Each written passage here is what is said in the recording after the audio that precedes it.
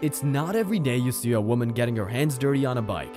Unless you follow BikerStuff over on her YouTube channel, there are a lot of things about her that make her an amazing woman, but then even the moon has its flaws.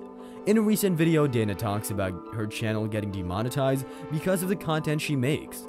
YouTube is easily accessible to anyone at the expense of a couple of clicks, and this makes it vulnerable.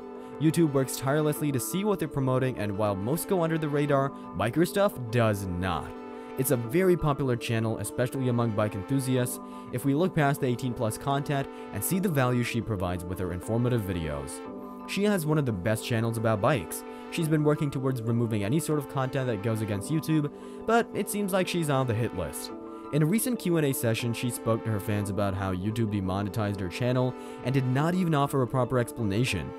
She also talked about how most of her viewers were of legal age. She also showed us a chart where it showed 0.2% were minors, but that's still a minor.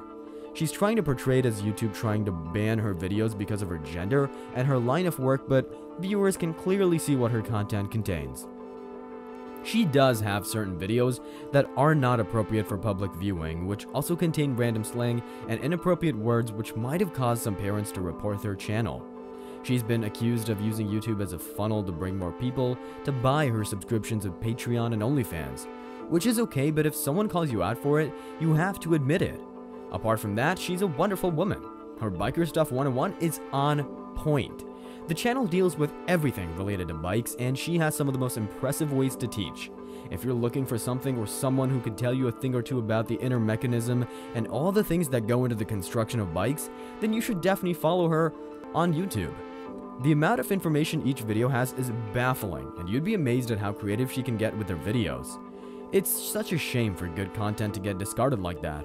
Despite her content being informative and very helpful for the younger generation, who are also most likely fascinated by bikes, YouTube does not like how she presents herself in the videos, as they're a bit explicit. If you don't know her, Dana J. Garris is a 50-year-old YouTube content creator and a self-proclaimed motorcycle mechanic and a model.